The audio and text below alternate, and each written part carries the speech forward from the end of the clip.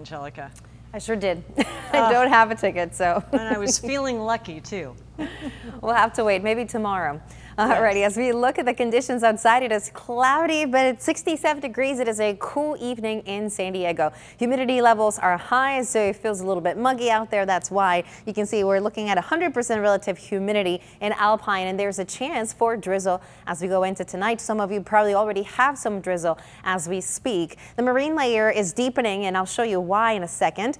Upper level moisture is also going to be accompanied by some smoke, and then Santa Ana winds are going to be back later this week. The temperatures are in the upper 50s right now in Ramona, 60 Alpine, 64 El Cajon, and 62 in Poway. In Oceanside, 66 degrees tonight. We have 80s near our desert, 60 degrees in Mount Laguna.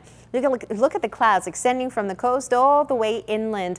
Those clouds are getting heavier as we go into the overnight hours, with moisture eventually coming down. As the clouds become saturated, we get that drizzle. It'll happen into tomorrow morning. So as you get ready for that morning commute, just be ready for more drizzle. To the north, we have a storm system. To the east, there is another one. In between, a very strong onshore flow and that deepening marine layer that will continue to trigger areas of drizzle tomorrow morning, as well as into the evening hours. But in between, we should be able to see some sunshine. I think the only spot that may stay mostly cloudy will be coastal communities. Wednesday will have another chance. After that is going to be all about warmer weather. The winds are also getting stronger in the mountains and deserts, gusting at times over 20 miles per hour. They could easily go up to 35 miles per hour.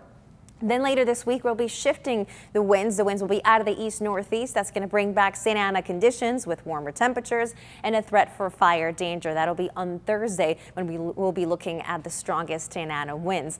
The humidity will be dropping and is just going to be very different later this week. As a matter of fact, we'll see low 70s tomorrow at the coast. By Friday, 82 degrees with mid-80s expected to stick around into the weekend. Inland communities will have another comfortable day in the mid to upper 70s.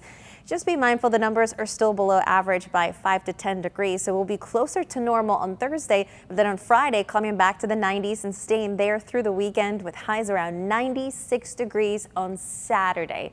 So it'll take a couple of days to get there, but it's going to be much warmer. In the mountains, hazy skies. It'll become mostly sunny with temperatures right around 68 degrees, 70s Wednesday. Later in the week, closer to 80 degrees, and very similar conditions also into the weekend. So as we go throughout the week, it's just going to gradually warm up, and then by Friday, it's just going to be hot all over the county. In the deserts, 93 degrees tomorrow with temperatures about 4 degrees below average. Summer by the weekend. Yes. Thank you, Angelica.